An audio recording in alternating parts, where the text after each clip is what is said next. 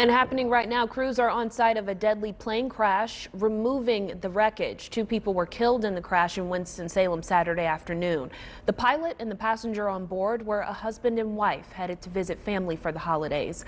Fox 8's Lauren Crawford is live on New Walkertown Road and Kim Drive where the crash happened. Lauren, what's happening out there right now?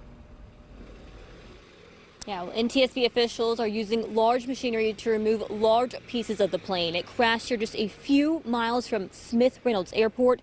After talking to family members and receiving an update from NTSB investigators, we've learned the couple was flying from St. Louis to Winston-Salem to visit their son and grandchildren, a trip that they've made several times. While in the air, they began experiencing trouble with their engine, but thought they'd be okay.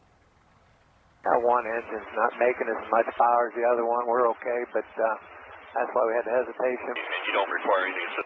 No. NTSB investigators say the plane departed from St. Louis around 6:30 Saturday morning and headed to Winston-Salem. The plane made a stop in Kentucky before continuing to Smith Reynolds Airport, where the couple was supposed to land on runway 33. The plane crashed on a neighborhood street just a couple miles short of landing.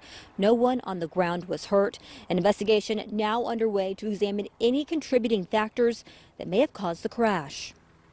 We'll be looking at the airframe in the engine, so we'll be looking at the logbooks and diagramming the aircraft as it sits right now. And then we'll be looking into the environment. Yesterday, what the weather was, the winds were, anything that may have impacted that flight. Again, crews you see out here this morning starting the plane removal process. NTSB investigators have requested aircraft data, including check-in points, and we're told that this process typically takes about 3 to 4 weeks. Live in Winston-Salem, Lauren Crawford, Fox 8 News.